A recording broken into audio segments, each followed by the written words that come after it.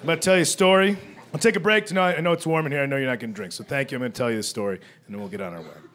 Now, at the beginning of the pandemic, everybody got a little turned upside down by it. I was not sure what comedy was going to be like. I didn't know if I was going to travel to do comedy in an airplane. I didn't know if we were going to be able to gather in rooms anymore. I bought a van. I bought like a converted like camper van because I'm like, shit, man, if I got to go pull up in front of somebody's house, open the side door, tell some jokes, and move on to the next house, I'll do it. I'll peddle my wares old-timey style. You know, I don't care. I'll Jehovah's Witness these bits around the country.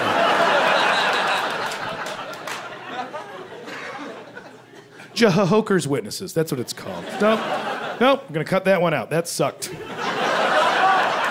is why I don't riff. So I bought this van, and the first stop with it to kind of test it all out and get used to it, I went down camping with friends. I went to Joshua Tree National Park. And okay, we know Joshua Tree, but also, you know national parks. This is Utah. You have, whoa, wow. Just stuff that you're like, don't anybody touch this. This is amazing. Arches, what's happening here? Look at, dinosaur footprints? Oh, you mean God's little tricksters? Oh. Yeah, sure.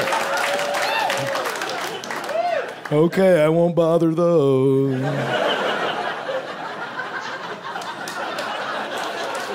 But but that is astonishing landscape.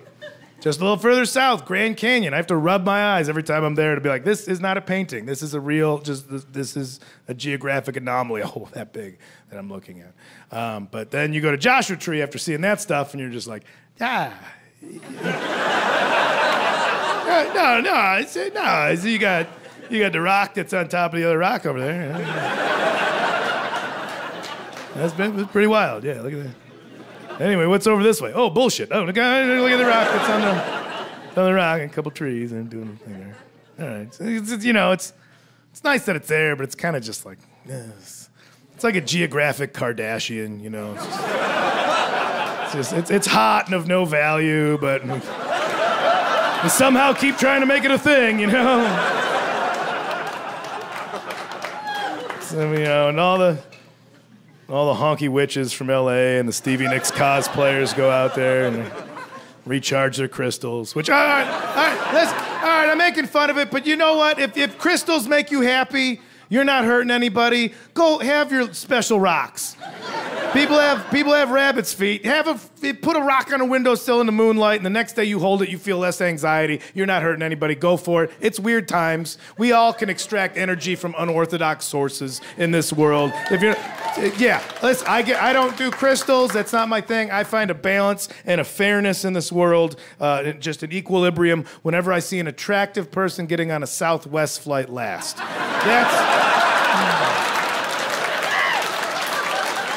That's when I know that there is some small undercurrent of justice in this world. You just see a supermodel, just somebody gorgeous, a gorgeous individual, and then you see that C on their boarding card, and you know they have no idea. And you're like, oh, honey, you're about to learn how the world really works. Yeah, you got bumped off a United flight or something. Now you're here with the great unwashed. This is gonna be fun. Because they always stand at the front of the plane with nothing but middle seats open. They're just like, I can't, but why? But what am I gonna do? You're gonna rub some elbows with some stinkers. That's what you're gonna do. Squeeze in here with some slobs coming home from Vegas and make some friends.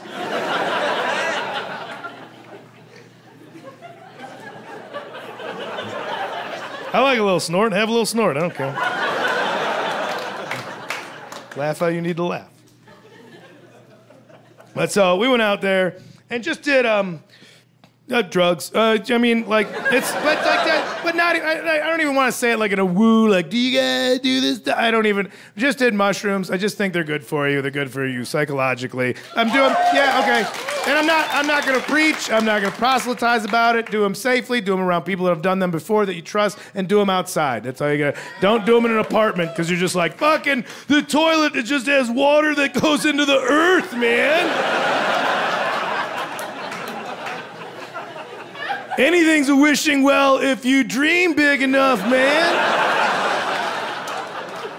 Is that where my car keys are?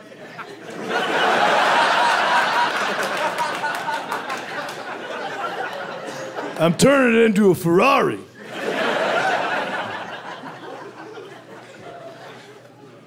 So just go, I mean, and you can have a bad trip, but it's not, I mean, I'm not even talking about acid. Just like, I had a bad trip on this one. Not bad, but like, I was with a group of dudes, and I was outnumbered as far as the soundtrack of the trip went, and so they wanted to listen to jam bands, and I found a new kind of hell for myself. If jam bands are your thing, good for you. Bless your heart on that stuff. I do not hear a jam. I never hear a jam. I hear 5 stepdads who do not know how to end a song. That's what I hear. I don't care what name of the band you tell me it is. It's one band that names them all. It's called Noodly Lou and the Turd Herders. And it's 5 dads in cargo shorts, and one guy wants to end it. You know, one guy in the band.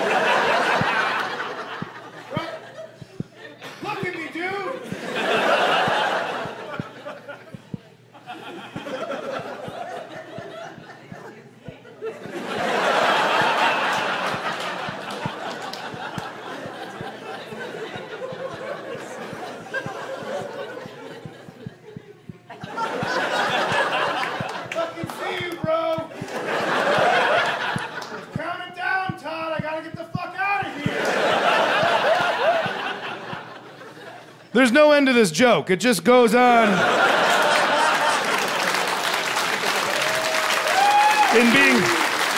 In being faithful to that genre of music, the joke just goes on until everybody's like, we do have to get out of here. That really, there's no shit on that one. At the end of the weekend, everybody left. And, after we all just sat there frying out, sinking in the sand, everybody left. I was the last one to leave, and my van did the same thing. It sank into the sand. Who would have thought big old heavy van and loose sand wouldn't agree with each other? But I was the last one to go, so I'm just there by myself. Like, I'm spinning the tires, and I'm throwing debris under the tires trying to get traction. I wish I was the guy that knew those kind of things. Just, we're just gonna leverage. You could put some weight on this opposite angle, and then the rear differential, that's actually gonna go counterclockwise unless you grab traction. I'm not that guy. I had to look up on the internet what to say for that part of the bit.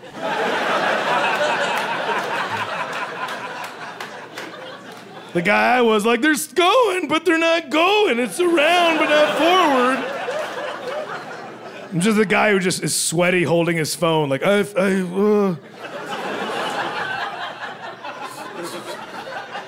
Usually there's a lot of answers in this. And I did. I looked at my phone. Had fantastic service out there. Go figure. Verizon. Hey, what are you, in the middle of nowhere? Full bars. Hey, you in an actual city where you live and conduct business? Why don't you suck our dicks? So that's...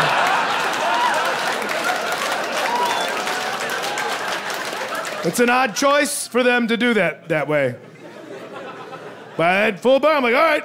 I called AAA. I don't know. I've been paying them shits for years. I think, and I don't call them for the little things. Flat tire, do it myself. Ran out of gas, do it myself. I think I can call the big favor on them. So I'm like, all right, now AAA. And they're like, where are you located? I'm like, it's out there. Because we weren't even in the part of the national park where there were still rangers. We were just out in the mafia burial ground.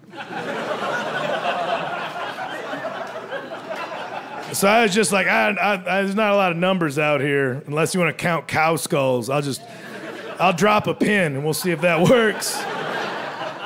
And to their credit, dropped a pin within an hour. I saw a little white AAA van just bopping along the dirt road that I came in on. Just come to bring, and I could see, because there's a van, so it's a big windshield, I could see from a distance the guy behind the wheel was just like...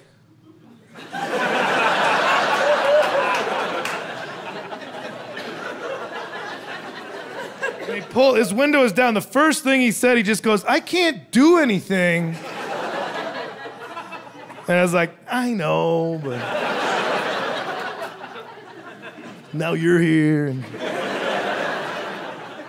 two heads better than one." Huh? And so he was pissed, but he's obligated. So then we were just hanging out. Two of us were just leaning on his van, looking at my van. Neither one of us having any answers. And finally, after a while, he just goes, "I can call Garrett."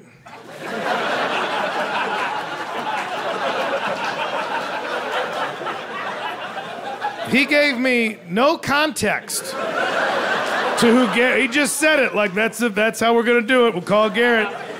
Does Garrett work for AAA too? Maybe Garrett has an independent towing company. Maybe Garrett has a gun, and he's gonna come out and he's gonna put a bullet in my head, and you guys are gonna split whatever you get for selling my van. And you can tell me that plan now like a supervillain, because you know, like, oh, you're gonna die. Let me tell you exactly how. So.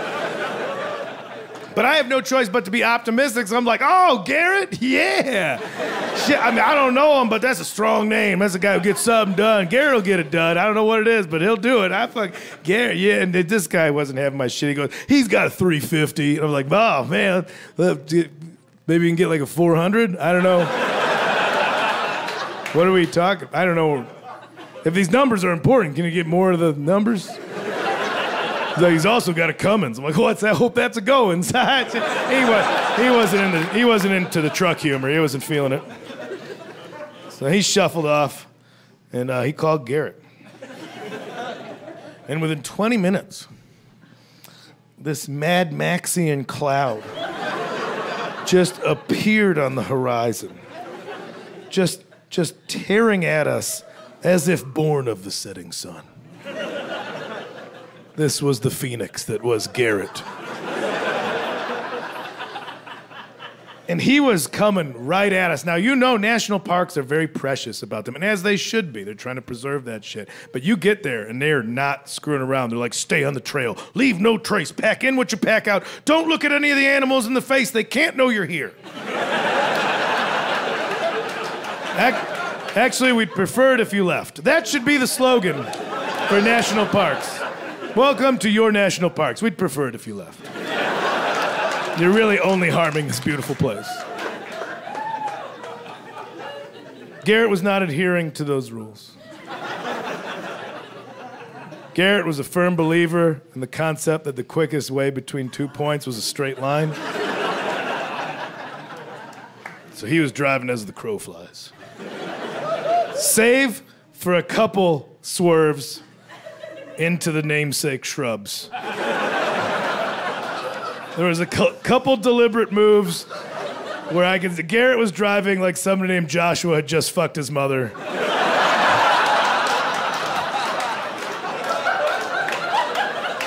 And he was taking it out on your tax-funded public land. There's a couple hard jerks of the wheel where you could tell he's like, "Just because your dick's in her doesn't mean I'm calling you dad."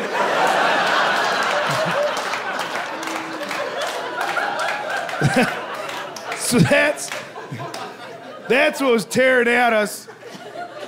And I could see it was a truck. Of course, truck. Give me a truck. I want a truck. Taller than that. Taller. Give me another one. Put it on top of that one. Tall. Now wide. Make it a dually. Thick. I want a thick truck. I want a truck with sexy hips. I want a juicy, curvy truck. I love my curvy truck. Give me a thick, tall, leggy, curvy truck with a big ass, a breedable ass. Big, wide, breedable ass. Something I can hang on to when we slow dance. Give me a big, thick, curvy, but nuts. Put nuts on it. Make sure there's nuts. Dangle some nuts. Dangle some little nuts off that fuckable ass. Thick truck, thick, curvy truck with nuts. Yeah, she'll do. She'll do. I got her parked around back. She'll tow it. Don't tell me you don't understand pronouns at that point when you got a big curvy truck with nuts that you call she and her. How can one thing be a they? Look at your truck, dude. You white trashed yourself into being progressive. You didn't even know it. And it was tall, and I get lift kits. I understand that there's some utility to having a lift kit, especially out there. You need ground clearance. But you know that some of these dudes that are getting lift kits, like they are just using altitude to hide from alimony payments. You can tell that some of those guys have, you're probably here now. You know what you did. You concocted your own legal loophole where you can't serve me papers if you can't reach me, dude. That's the law. That's just the law. That's the law.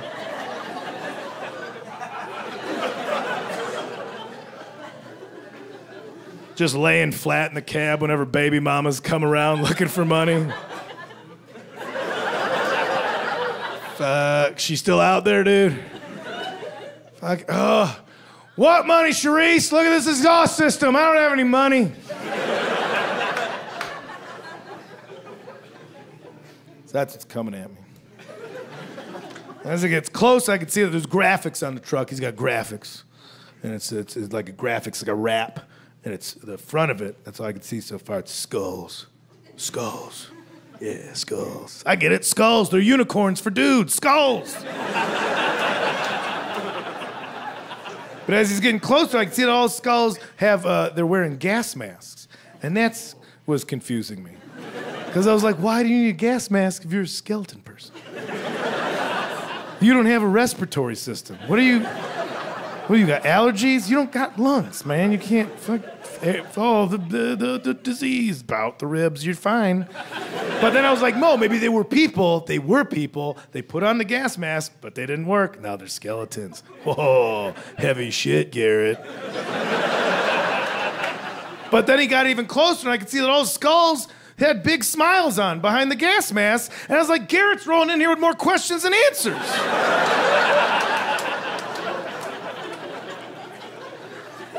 And then Garrett, he finally gets to the campsite then. He pulls in, and now I'm on the passenger side of the vehicle. I can see the profile of the truck. Now I can see the side. I see that the skull wrap, it gives way. It didn't like fade to the next day. It was like clawed away. Like the bald eagle came and like, you experienced the justice. And then, because then the back half was just, it was all text.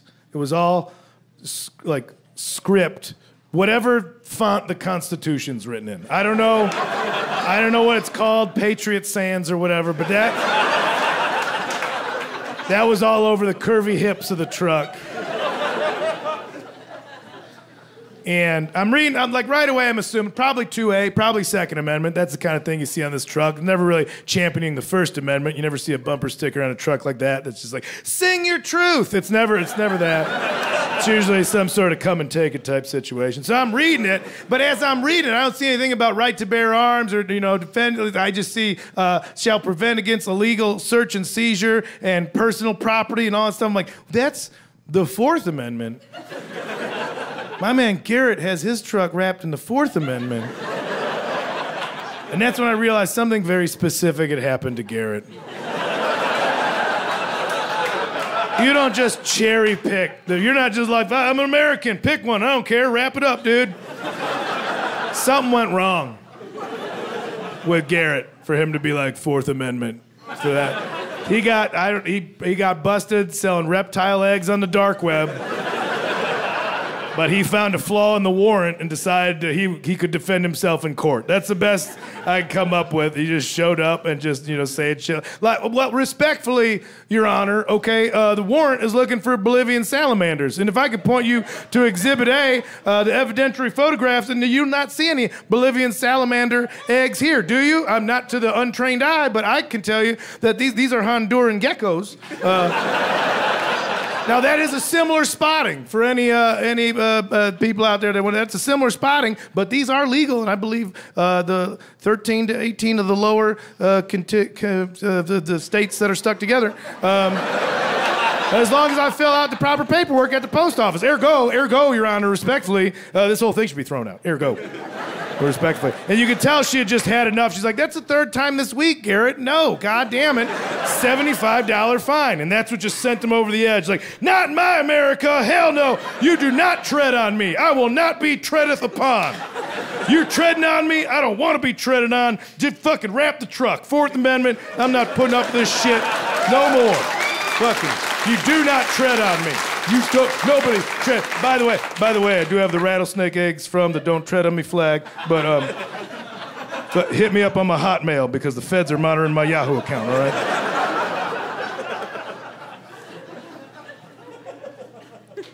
I'm still just making up the story. I've not met Garrett yet.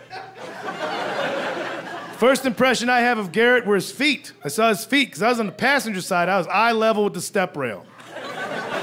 First thing I saw of Garrett was underneath. I couldn't see into the truck. I could see underneath the truck. I saw two little dangling slip-on Vans tennis shoes. That's what I saw. Just out there, just looking for the ground. Just, you know. And I do not, for all the details, I do not remember the size of Garrett. I don't remember because all I know is that if you have to exit your vehicle like you're leaving a treehouse, you're gonna look like a little fella. You're gonna look tinier than you really are. But I kind of liked him right away because he had to take that leap of faith to get out of there, and he did it. Even without seeing him, I could see it was a good attitude because the way he came down with a real like, ha-ha, here's Garrett. Like a real ginger outlook on him. I liked it. So he came around the front, and this is the first time now I'm seeing Garrett in his full form. And he had this look. You probably know his look out here. It's very much a West Coast kind of look. I don't know how to describe it. It's kind of like L.A. gangster, but then it's also like white trash kind of dude. But like suicidal tendencies meets Supercross kind of look. Like,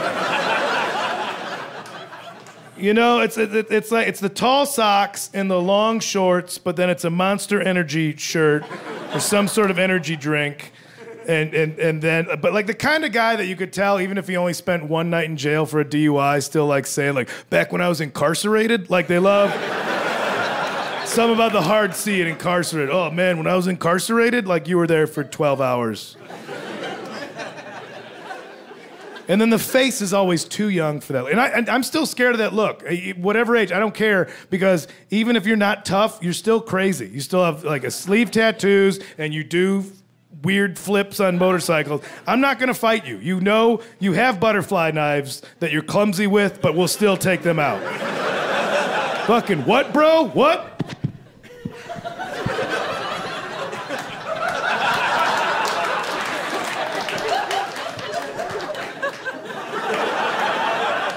Flurry of chrome, dude. Flurry of chrome. And then the neck up, it's always too young of a face. It's a goatee, but you could tell it's a goatee that they dream that it was bigger. You could tell they asked Jesus for it. They're like, at night, just, please. Doink. Oh, thank you. And the part that throws me off the most is that there's always a flat brim ball hat that's way too big. It always looks like a Peanuts character wearing it. And then they tuck their ears into the side. Do you guys know this look I'm talking about? All right, the ear thing throws me off the most. Because the rest of it, like, all right, kind of a gnarly, you know, desert tweaker, mountain weirdo, I get it. But then the ears and the hat thing is always like, now that's like real Rudy vibes that undermine the whole toughness of the rest of it. Because it's like kind of tough, tough. And then up here, it's just like Coach says, once I grow into the uniform, I'm going to be a real scrapper. And that's so confusing. Either way, that's who stood before me. This was Garrett. And he didn't waste any time. He goes, that's your van? I'm like, yeah. He's like, fucking sick. And went, he just had chains, got right back into his truck, got in, rolled some coal, pulled me right back onto the dirt road. Yeah. And that was it. That happened that fast. And I was like, oh shit, this is great. I'm saved. What I realized then is that we had not discussed payment yet. Yeah, we didn't go over that part. Now I'm in the desert and I owe a stranger a favor. And it's not often that later in life you get to have a new kind of fear. But I was like, uh-oh, we didn't talk about money. I don't have cash, and I don't have grass.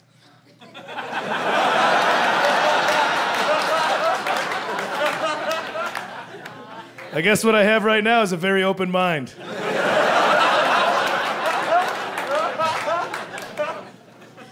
But I did have credit cards. Garrett's like, he's like, $200. I was like, oh, do you take credit cards? He goes, I'll take your credit cards. I meant as payment, not as just strong arm robbery. But he's like, no, I got a square for my phone to swipe. I'm like, of course you do. It's great service out here, of course. Full bars, yeah, okay. But he's like, $200. I'm like, there's no way it's gonna be $200. Just tell me what you're gonna buy when you steal my credit card information. I'll get it for you. I don't wanna reset PIN numbers. Just put together an Amazon wish list like a porn star. I owe you. Let me hook you up. That was it. It was $200. There's no discrepancies on my credit card statements, and he got me out of there. And that's the end of that story, and it should be a good end. It is a good end, in theory. Well, the reason it's not a good end is because now I can't judge dudes like Garrett anymore. And that sucks. At 45, you want to be like, I'm set in my ways. I got things figured out. Now all of a sudden, I can't judge a book by its cover anymore. And that's a drag. That's my safe place in this world. That's where I feel comfortable, is walking around thinking I got everybody figured out, and so fuck them. That's how I feel good. Look at you. You dress like an asshole. I bet your kids don't love you. Oof, you got a girl pregnant in high school.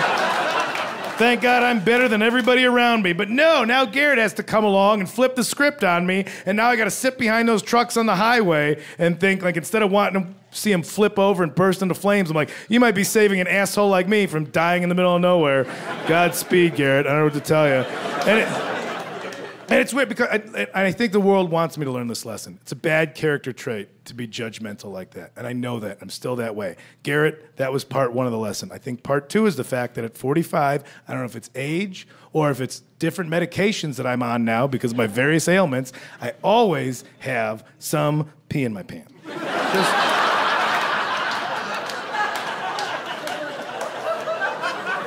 Not a lot, just like a $50 worth.